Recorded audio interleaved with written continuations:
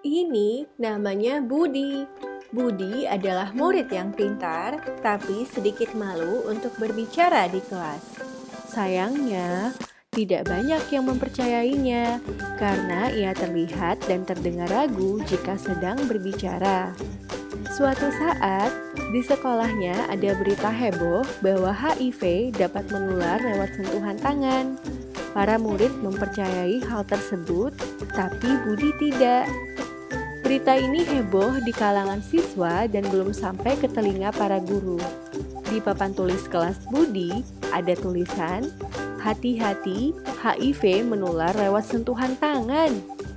Tulisan itu membuat Budi kesal dan akhirnya ia berbicara di depan kelas bahwa HIV tidak menular lewat sentuhan. Tidak ada yang mempercayainya. Bahkan ada murid yang menuduhnya bahwa ia sudah tertular HIV. Budi kesal dan keluar kelas. Ia kemudian bertemu dengan murid-murid ekstrakurikuler PMR dan berbagi kekesalan yang sama. Mereka akhirnya memutuskan untuk melapor ke Bu Ayu sebagai guru bimbingan konseling dan meminta Bu Ayu memberikan informasi yang benar di kelas. Akhirnya, Bu Ayu memberikan informasi yang benar di kelas bahwa HIV tidak menular lewat sentuhan tangan. Nah, begitulah cara Budi agar teman-temannya mendapatkan informasi yang benar seputar HIV.